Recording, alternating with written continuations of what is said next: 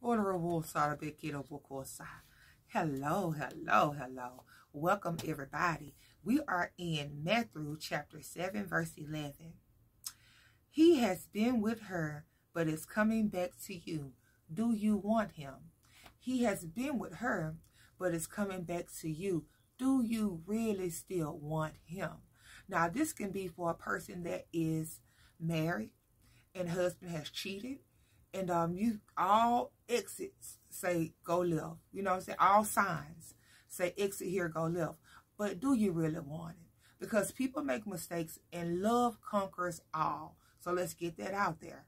And to the person that not married and maybe just been dating and the person left you, went on, met someone else, they're coming back. Because what they found out that the grass was not greener, that you were the best, that you were the one. But it's up to you. Do you want them back? So it's right now it's at a place to get you to know that this is what's happening. But how do you feel? I just wanted to hit you with it because sometimes the enemy will bombard you with something that you thought you want and it may fool you. You know, so you'll gravitate to it thinking, oh, they back. But because you haven't had enough time to process that they actually have came back. You haven't had the chance to process what you've been hit with. So I'm here to let you process it. I'm here to let you know they're coming back. They went off. They did their little thing, but they're coming back. Now it's up to you. Do you want to be bothered? Is that something that you want to deal with?